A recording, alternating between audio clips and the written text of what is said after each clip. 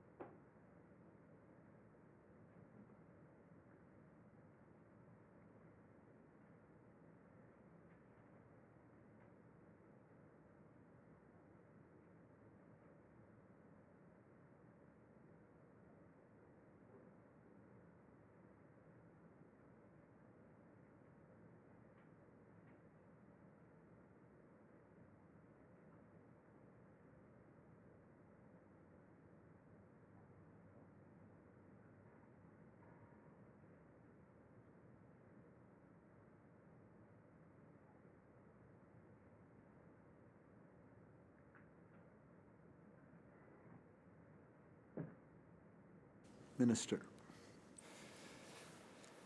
Mr. Chair, the member opposite will be very happy to learn that while there is indeed a $1 million budget for informational spending, the net sum of $8,925 was spent in fiscal year 13-14.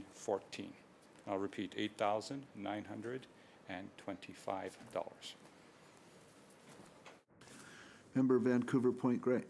Thank you, Mr. Chair. I'm a bit puzzled by the response because I thought we were talking about budget 2014-15 and whether or not to approve it. And I see there's $1 million budgeted for informational advertising, and I wonder if the minister could explain what his plans are for that $1 million.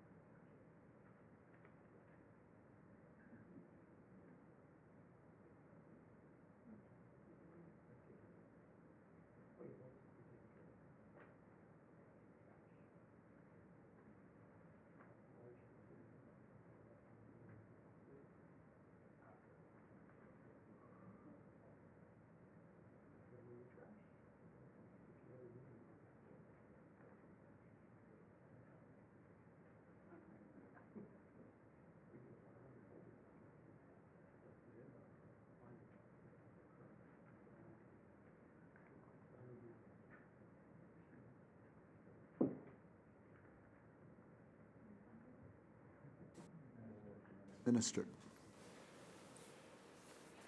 Mr. Chair, the budget as allocated for communication is a notional allocation to communicate changes in the system, and I'll just use the example of federal rule changes on international student or visa requirements. So that's the reason why that's placed in the budget for changes anticipated or yet to come. Member Vancouver Point Grey. Thank you, Mr. Chair. I note that that amount of money could provide 100 BC graduate students with $10,000 each in a scholarship, which would make our schools competitive with schools in Ontario, in Alberta, who do give scholarships to their graduate student residents. It could create hundreds of trades training spaces rather than advertising for the federal government, Mr. Chair. I encourage the minister to revisit that notional allocation of money, especially if he doesn't plan on spending it, because students actually could use that money and could spend that money